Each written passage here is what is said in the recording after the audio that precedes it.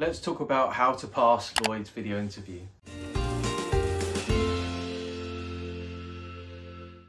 What's up guys, it's Mike from Job Ready English here with another Pass the Interview video. If you want more videos to help you get hired in your new job, then make sure to subscribe to the channel, click the like and drop us a comment down below and let us know how we helped you or what videos that you'd like us to make. Also, don't forget, if you check it out in the description, you can find the Lloyd's Pass the Interview pack, which will contain this research note and some really helpful video courses and templates to help you get those scripts written, get your practice done and get prepared for your upcoming interview. So without further ado, let's jump into the video. We're going to talk about 5 fast facts about Lloyd's. We're going to talk about the interview process. Then we're going to deal with the most common questions that we found based upon research from publicly available sources. And finally, we're going to be looking at a couple of other questions in a rapid fire round just to tell you how we think that you should answer these questions and what you should think about when you're writing your scripts, your answers, or preparing to go to the interview in the next hour, maybe. So let's start off with 5 fast facts about Lloyd's. Lloyd's was founded in June 1795 and is one of the world's oldest banks and one of Britain's oldest banks. For the first 99 years after opening, Lloyd's was run from its first building, which was based in Birmingham. Lloyd's has partnered for a long time with Mental Health UK to help support charities that support people with mental health issues. Lloyd's provides their scholars with £1,000 a year bursary to help contribute towards their studies and the costs of them. And Lloyd's has around 65,000 employees. Those are 5 fast facts. You can use them when answering the question, why do you want to work for Lloyd's, which you're almost definitely going to be asked. Always make sure that you do your research about the company so you can come up with a really killer answer. So let's talk about the interview format that you can expect with Lloyd's. The Lloyd's interview is actually pretty short. It's a 15-minute video interview with 5 questions. So the best that we could reckon is that you'd have 2 minutes to answer and 30 seconds to prepare with a little bit of time either side for a bit of fudging about. So 2 minutes, you're looking, if you're writing a script, to do about 200 words for a script. Always make sure that you time yourself. So if you're not sure how many words you would say, a really good way to do this is basically take a book off the shelf. Luckily I have some here. And you might set a timer for 30 seconds, see how many words you can read out of the book. Do that 2 or 3 times to get a rough average, and then you know roughly what your speaking speed is going to be. That's really helpful when preparing your scripts, because there's no point speaking too long because your time runs out, or speaking too short and then you just sit there feeling super awkward because you only spoke for a minute. Just so you know, if you have 2 minutes to speak, you don't have to speak for all those 2 minutes. So most video interview software now will just cut out dead space, so it will cut out the silence. So if you're finished and simply say, I finished, it'll be quite common for people, if they've got 2 minutes to answer, they may answer in 90 seconds, 80 seconds, something like that. What's important is not the length of your answer, but the quality of that answer. So let's jump in and look at the most common questions asked. We picked out 6 which we thought were highly likely. So these are definitely ones that you're going to write down, or you can download the research note in the Lloyd's Pass the Interview prep pack down in the description below. But these are the questions that we've come across time and time again that candidates have said in publicly available sources that they have been asked in the Lloyd's interview this year. Question number 1, why do you want to work for Lloyd's? You're always going to get asked why you want to work for a company. So if you get asked why you want to work for Lloyd's, you're going to want to pick out 4 or 5 key facts. It could be their turnover, their profit, how your division is doing, their corporate social responsibility projects, awards that they've got, charities that they're supporting, recent things that have happened in the news, a company that they've acquired. There are so many different things that you can find through Google, through Lloyd's website, through their annual report, quarterly report, media press pack. Now, when you're preparing for this question, it's easy to go down a rabbit hole. You really don't need to spend any longer than 15 minutes. Another thing to really think about when answering this question is that you want to make sure that you haven't just reeled off a random list of facts like Lloyd's earned $7 billion and they had this much profit and this much turnover and they have this many staff and these awards and blah, blah, blah.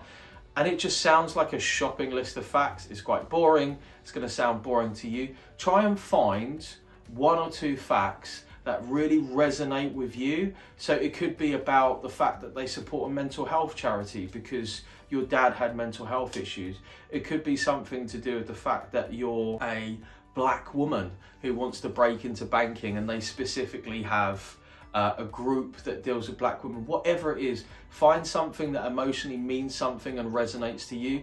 Number one, you get to fluff out the answer a little bit. And number two, it makes it a little bit more impactful when people are being personal about it. Question number two, why do you want to do this role? So we want to split up answering these questions into two parts. And for this, you're going to need the job description, whatever it is. And try to make sure it's a really helpful job description, which tells you what are you going to do on a day-to-day basis and what skills do you need.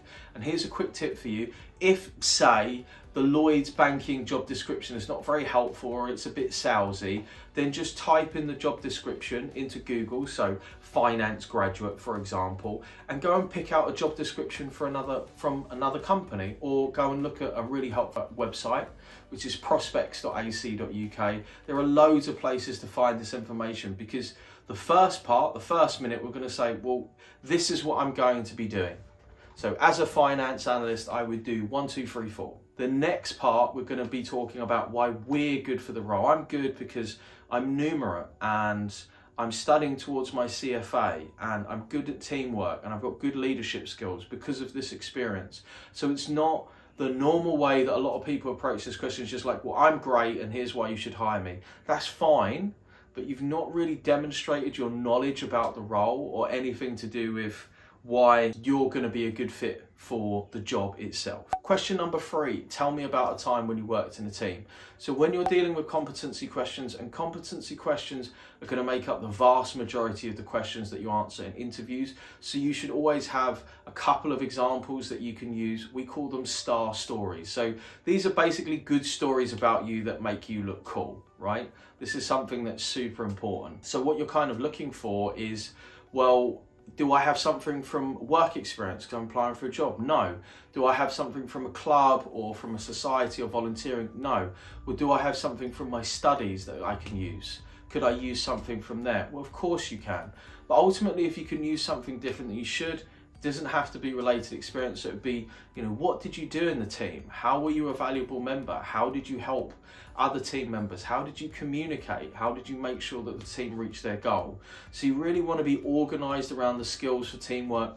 And when thinking about, well, what should I say that's going to make me good at answering these questions? Just look up good teamwork skills and include some of those in your answer. If you're not really sure, make sure to check out the Interview Success Secrets preparation pack where I outline all of the skills that you need and like 40 sample answers will outline exactly how to answer these competency style questions. Question number 4, tell us about a time when you had to meet multiple deadlines. Now, working in a bank is a high stress environment. You're going to have sort of lots of balls in the air. Working to multiple deadlines, if you're a student, perfect. You're going to know this really, really well because you're going to have exams and coursework and this and that. What I would say to you is maybe pick out 3 or 4 things that you had to work towards. Remember that you've only got 2 minutes to answer this question, so you don't want to get too detailed, and try and break down, how did you stay organized? How did you multitask? How did you make sure you were effective with your time? How did you stop yourself from burning out? And just laying that out in a really simple and systematic format is going to help you to nail answering this question. If you find you run over, take one of the things out. So this is a really good tip. If you find that when you're answering a question, you actually say too much or you write too much, then just simplify, take something out, because it is better for you to be able to come across confident in how you say something rather than just to say loads. So you're thinking about what you say, but how you say it isn't really particularly understandable, believable or influential to the person or the algorithm that's analyzing your video. Question number 5, tell us about yourself. I want to talk about this in brief, but if you want to learn how to answer this question with a really handy worksheet, type into the YouTube search bar, tell me about yourself, Job Ready English, because I made a massive video about this, and we're giving away a free worksheet where I explain to you with an example how to answer. And what you want to say is, what am I doing right now? What have I done in the past? i.e., if you're a master's student, what did you do for your bachelor's? If you're a bachelor student, what do you do for your A-levels? What do you want to do in the future? This is something you can drop because you might be talking about, well, I want to work in the finance program at Lloyd's. Work experience, extracurricular activities and volunteering, and finally skills and interests. So you kind of compact those 5 things into a personal introduction, you can really nail it. If you've not got any interview prep at all, you don't even have an interview and you're watching this video, this is a great place to start. It's a great video to start, because if you can really sell yourself and answer the tell me about yourself question, it lays a fantastic foundation for the interview prep for the rest of the stuff that you're going to have to do. Question 6, what are your strengths and weaknesses? You've only got 2 minutes to answer this question, so you really want to pick one strength and one weak. Which strength should you pick? Pick one of the skills that the company has outlined in the job description. It doesn't really matter what skill it is, but just pick one of those skills and then give me an example, demonstrate to me why you have this skill. I'm highly numerate because I'm studying a bachelor's in mathematics. I've got great teamwork skills because I've run the lacrosse team for the last 6 months. When you're talking about a weakness, I want you to change the script about this. I know a lot of people get a little bit fearful around answering this question, and what I really want you to think about is, this isn't a weakness, this is a lesson that needs to be learned. So tell me about a lesson that you've learned. Well, there was a time when I failed one of my modules. When I actually sat back and self-reflected, I realized that I hadn't prepared enough. I could have asked my tutor for more help, and I'd missed a couple of the lectures. So I made sure when I resat that module that I asked my tutor for help. I was always, I was a part of a study club with another class that was with me, and also had loads of time to study and do the work. So a weakness is really just a lesson learned. It's something that you can do to learn and get better. So finally, I want to cover 4 other questions just in a really sort of like quick fire round, just so you can kind of get the gist, because these are other questions that we came up with, which I thought, that's kind of interesting, or it seems to be repeating, so it's likely it can come up. What is the biggest challenge you've had to overcome? Be truthful about this. For a lot of international students, if you're watching this, it'll be coming to the UK. It could be that you broke your leg. It could be that you got depressed. But I think being truthful and saying something that really resonates with you is a massive thing. Don't try and contrive an answer or say, oh, delivering a financial report on my banking internship. Probably not. It's probably not the biggest challenge you've had to overcome. Where do you see yourself in 5 years? Simple. At Lloyd's, slightly higher up the food chain. Manager, senior manager, whatever it is, qualified, whatever the qualification you've got to do. What skills can you bring to this role? Perfect. You've got the job description, just pick out the skills and provide a little bit of proof for each of those skills. Probably 4 or 5 skills will see you through for the 2 minutes that you've got to answer this question. Tell us about a time you had to deal with conflict in the workplace. Dealing with conflict, listening to the other party, empathizing with their problems, trying to come to a common solution, understanding their point of view, and ultimately putting the action in to move towards the goal that you need to achieve as a team. Guys, I hope that you enjoyed this video. I wish you the best of luck if you've got your Lloyd's video interview coming up.